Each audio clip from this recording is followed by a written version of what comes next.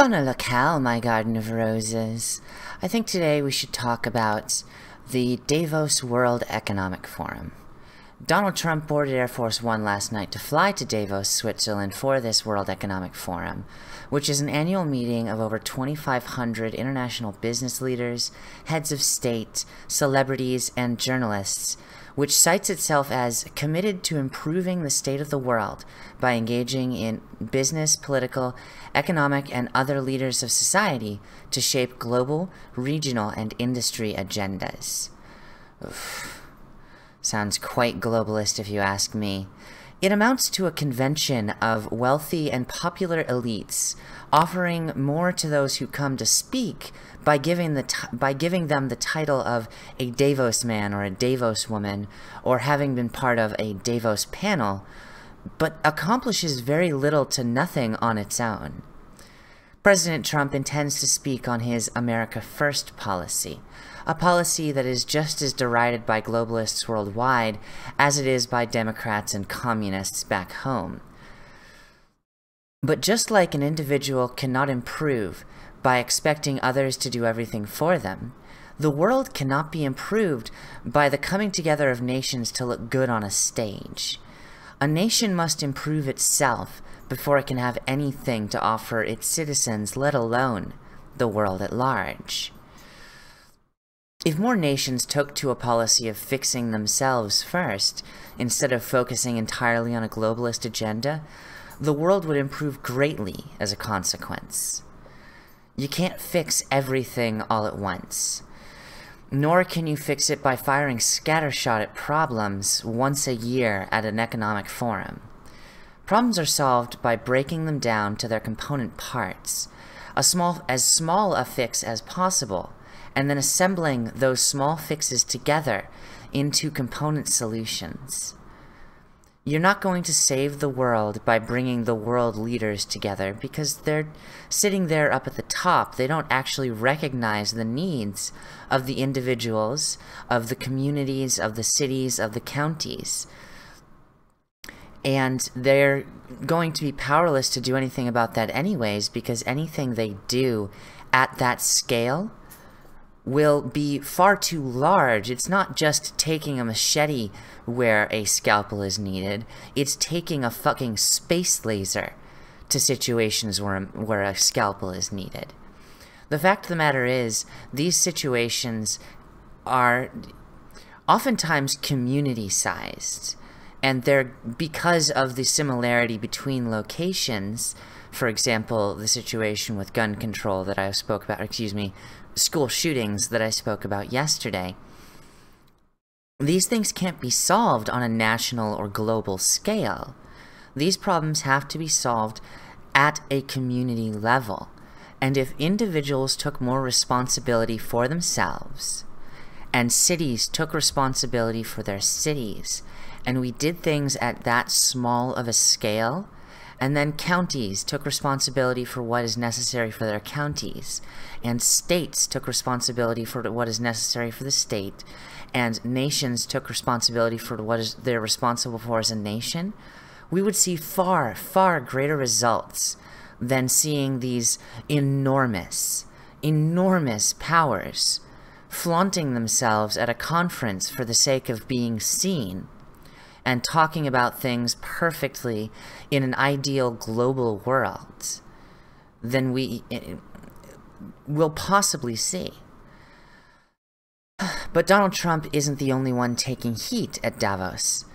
The tech giants known as the Seven Sisters internationally are being held to account as well. Now, the Seven Sisters are Google, Amazon, Facebook, Apple, Microsoft, Tencent, and Alibaba, the last two of which being Chinese tech giants. And these companies control a good 30 to 50% of the world's economy, with 30% of the world's economic market being entirely dominated by advertising, and Google and Facebook alone controlling 75% of that market, as well as Amazon doing their damnedest to push Google out of that #1 spot and take that position. people, including an advertising giant known as WPP, are suggesting that governments need to regulate these companies. But this is entirely a play by these advertising firms to regain control from these tech giants. Honestly, it's more of a Goliath versus Goliath fight rather than the David versus Goliath fight that they wish to present it as. And honestly, it's kind of bothersome to watch. I certainly agree that something needs to be done about these giants, these oligarchs of tech companies, which exert absolute control over the world in many ways, especially economically. And it also are recreating feudalism in a modern setting, using corporations as compared to manor heads and duchies. But I don't think the solution is greater regulation, or taking the power out of their hands and putting it in the hands of advertisers. I mean, let's face it, advertising has been slanted and slated by both sides of every argument as a leading cause of misinformation, of misrepresentation, and its tendency to minimize situations down to a single purchasable solution does no one any good. Well, no one but the companies which are being advertised, which profit and then in turn make profits for their stakeholders. But how is that going to make the world better? If anything, that's just going to make the world a more feudal environment. These megacorporations, which outstrip most nations in terms of wealth and power, need to be broken up for the antitrust concerns they present, not only in the United States, but the world at large. And not only them, advertising firms need to be broken down and split up as well, and that's something that no one seems to be talking about. Now, advertising is losing a lot of its power, and I don't suspect we're going to be seeing advertising being a dominant market force as we move into the second decade of this century. Second, third, however you want to describe it, from 2020 and on. Google is losing a lot of grasp on their advertising power. Amazon is not well positioned yet to exceed a 20 to 25% market share of advertising control. And, well, Facebook is literally throwing away their interest in advertising to a certain degree for the sake of bringing back the feeling of actually getting messages you want in your Facebook feed to make Facebook more personal again. And advertisers are pulling out of these tech giants left and right because they cannot control where their advertisements go. It's a giant open market, and those who explicitly wish to exploit that open market, such as was seen all throughout last year with the supposed children's shows that were absolutely horrifying on YouTube, getting massive views and massive advertising budgets, all because they had Elsa or Spider-Man or the Joker in them. And meanwhile, in these videos, they were having Elsa or the Joker kidnap kids, or worse, mind you. We're going to start seeing advertising losing a lot of its strength.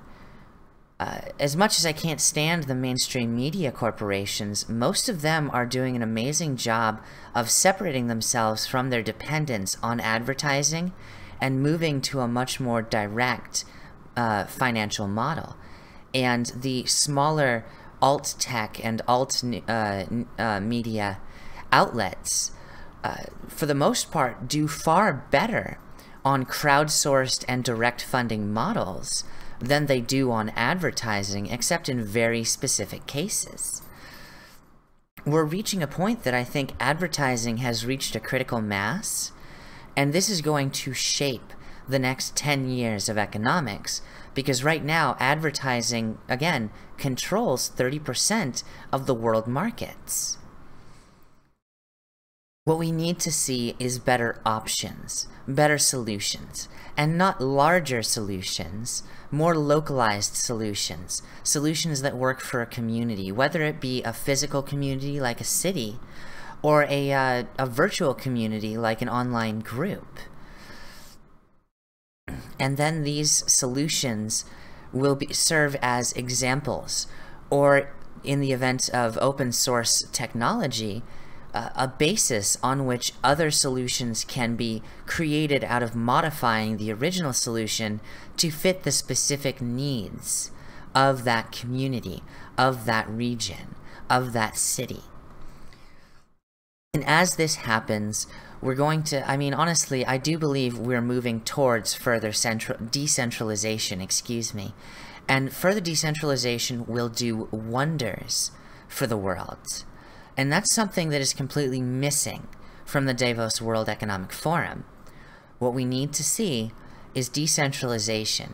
And as these smaller component parts of the world improve themselves, those improvements will serve as examples, as well as support structures for a much more successful, a much more secure world and future. Unfortunately, we're probably going to see Donald Trump take a lot of flack from other politicians in the world. He's already been slandered by Angela Merkel, and it's tough to say what his conversation with Theresa May is going to look like. But at this point, the decentralization is almost inevitable, and it's only people with a heavily invested stock in globalization who are pushing this message. Unfortunately, their investment has paid off for decades now, and it will take time for those influences to finally be shown for what they are: massively selfish and extremely troublesome for everyone else, despite the fact that they're trying to speak as if they're doing what is best for the world. Thank you so much for watching, and I will catch you next time.